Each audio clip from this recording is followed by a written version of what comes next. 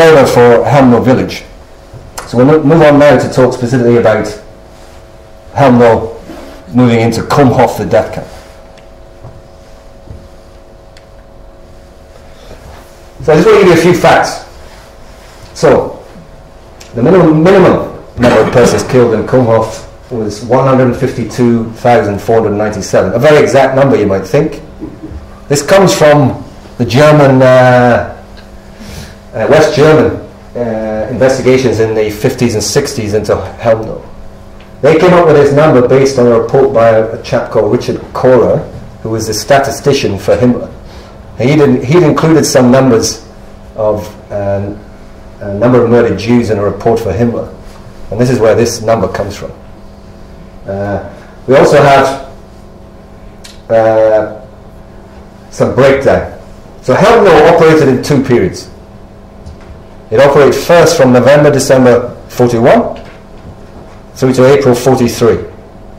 This is called the first period of operation of KULMHOF. It reopened for a short time in 1944, from April 44 to January 45. Okay.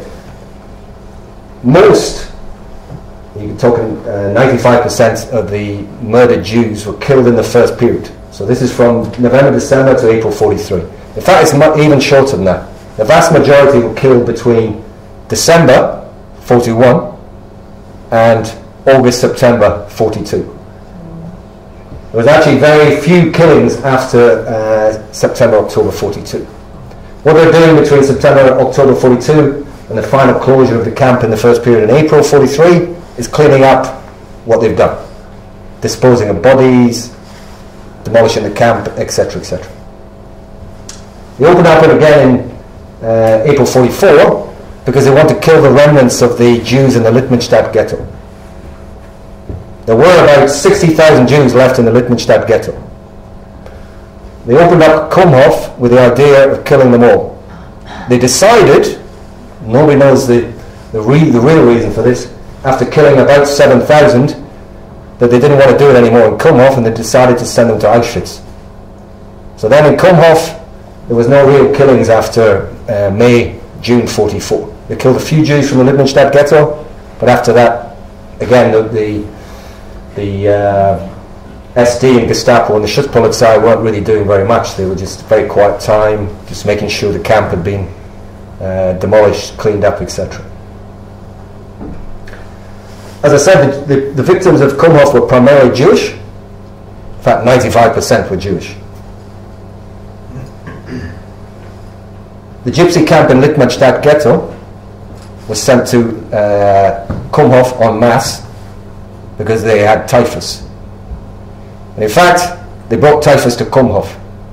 So we have some evidence. For example, Judge Bednash, when he did his investigation in 1945, found the hospital records from Kolo Hospital, and he found a list of, I think it's 45 members of the Sonderkommando, being SD, Gestapo, Schutzpolizei, who had to have hospital treatment in Kolo Hospital.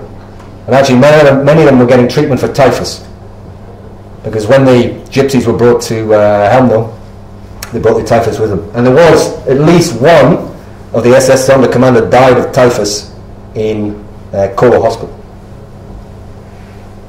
So but we're primarily talking about Jewish victims here, some gypsies. There was also some evidence from excavations done in KULMHOF in the 80s and 90s of Polish and Soviet prisoners of war. So for example, they found some dog tags, as we say in English, dog tags, from soldiers when they excavated in KULMHOF, Chelmno. So there is some evidence of Polish and Soviet prisoners of war. There's also, very interestingly, strong evidence that some of the children from the Dice in Czechoslovakia, when the village was flattened and all the people either killed or sent to camps, many of the children were sent to Littmanstadt. Some of the children were selected for Germanization, not many. The rest were sent to KULMHOF, where they were obviously murdered. There are no surviving records from the operation of the KULMHOF death camp. There are none. All the records were destroyed probably in January 45, So it makes it a very difficult. It's not like Auschwitz where many documents survived, or some of the other camps. There are no documents concerning Kulmhof from the camp itself. So it makes it almost like a jigsaw puzzle trying to put together the facts and the understanding of how and what happened. But it is, people are fairly certain that the children not Germanized from the Dichi did come to Kulmhof and be killed. So, what are we talking about in terms of KULMHOF death camp? Again, this is not one small camp where people were killed. They basically utilized the whole area. So, there were two parts really to KULMHOF death camp. First is the palace camp, Hoflager. The second is the forest camp called the Waldlager. These are about 4 kilometers apart off the main road between Chelmno and Cora. So, here is Chelmno. This is the palace camp or the castle camp. Up here we've got the forest camp or the Waldlager. This is about 4 kilometers. We've got Cora up the top there. Other interesting places to note, which we are going to talk about, are Poerci and Zavadka. Zavadka was a mill on the river, and in Poerci was a station stop for the narrow gauge railway. So this Cora, Poerci, Zavadka, the Waldlager, the palace camp, this is the area utilized for the death camp. So again, we're not talking about a small little space, we're talking about this whole area being utilized. So, if we talk about the palace camp,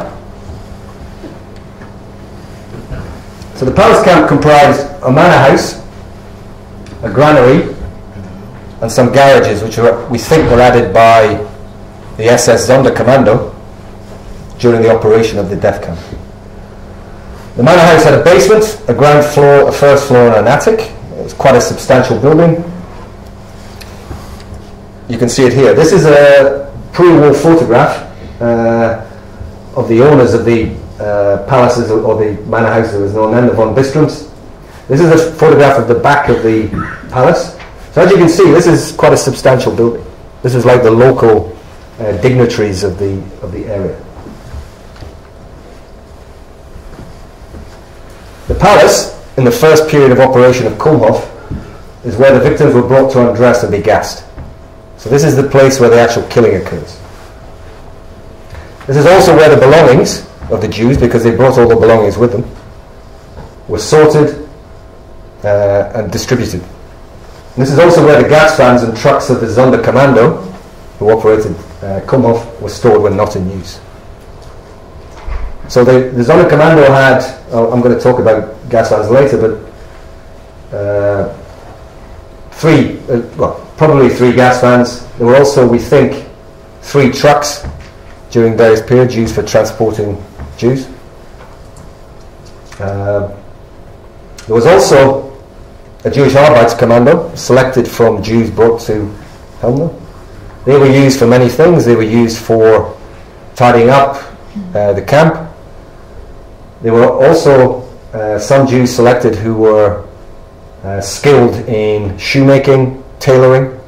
They were selected and they were used by the Sonderkommando to make clothes, fix shoes, etc., and also fix belongings of Jews that had been confiscated. They lived in the basement or the lower floor of the palace, and they were changed periodically.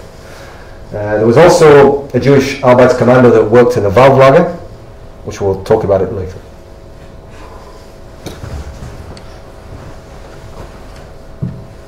This is another photograph before the war from the von Bistrums. Again, this is the rear of the palace.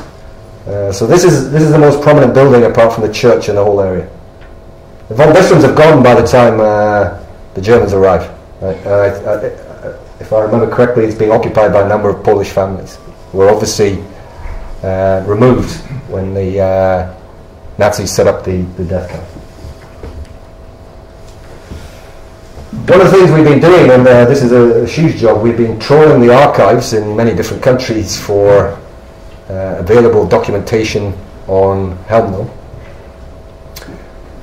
In Chelmno there was also a Polish Arbeitskommando. This Polish Arbeitskommando was selected from prisoners in Fort 7. Fort 7 was a Gestapo prison, or Gestapo camp, maybe even a KL outside of Posen.